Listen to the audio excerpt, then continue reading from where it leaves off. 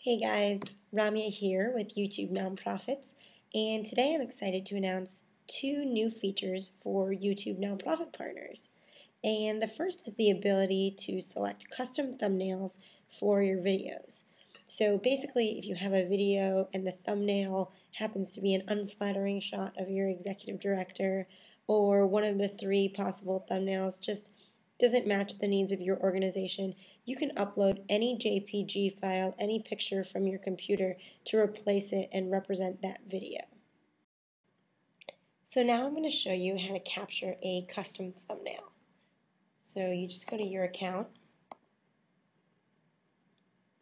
here and go to account, and then you go to your uploaded videos, and I'm going to add this to my previous video here, a new custom thumbnail. And then I would scroll down here and then see I don't really like these three thumbnails that are selected, so I would go to upload a new thumbnail, and I'd be able to select a picture, any picture from my desktop. So let's try this guy. And everyone loves adorable golden retriever puppies. That'll enable a high click-through rate, so I will go to Save Changes. Thumbnail was successfully changed.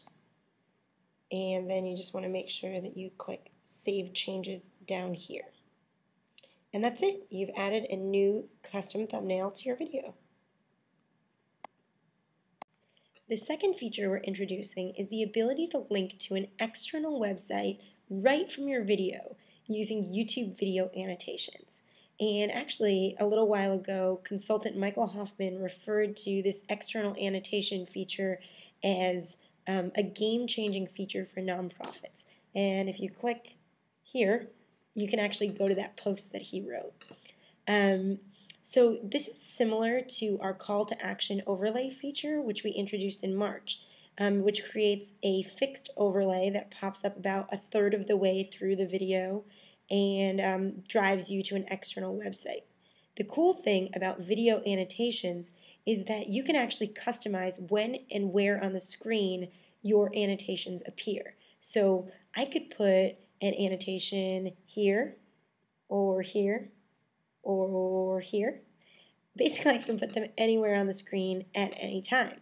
So that's what makes them a little bit different from the overlays. And then currently, anyone can use video annotations, but you can only link to a different YouTube video or YouTube channel. But for nonprofits, we're giving you the ability to drive traffic off-site to a donation page or a sign-up page, which is really cool. So now I'm going to show you how to create an external annotation in your video. So we're in the Edit Video screen here, and I'm going to edit this video and add an annotation. Clicking Annotations up here. Hey YouTube, I'm going since we started the YouTube, to pause this video. Got a couple of different options in terms of the types of annotations you can add. You can add a speech bubble, you can add a note. So let's add a note. You can enter your text here. So check out my blog. And I'm going to change the color so it stands out a little bit more. I can make it a little bigger. I can move it around on the page. And most importantly, I can add a link. And so if you want it to go to an external website, you select External Link, and then you fill in the link here.